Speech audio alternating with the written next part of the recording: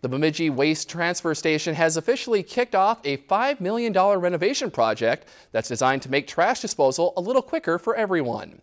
There's a new bypass lane that's designed to make trash disposal and sorting recyclables faster. There have also been new compactor units added, along with some new pavement, new scale, and a few new additions to the tipping floor. There will also be new signage to keep everything organized. Officials say the renovations were much needed and should last for the next 20 years. Our transfer station not only was getting too small just because of the demographics, Bemidji's growing, the Beltrami County's growing, but also we just needed to put some money into it to improve the infrastructure.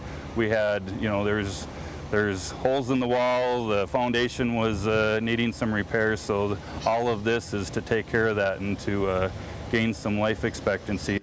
Right now, only the bypass lane at the transfer station is open, but other lanes should be open by tomorrow. The full renovation project is expected to be completed by July 27th. If you enjoyed this segment of Lakeland News, please consider making a tax-deductible contribution to Lakeland PBS.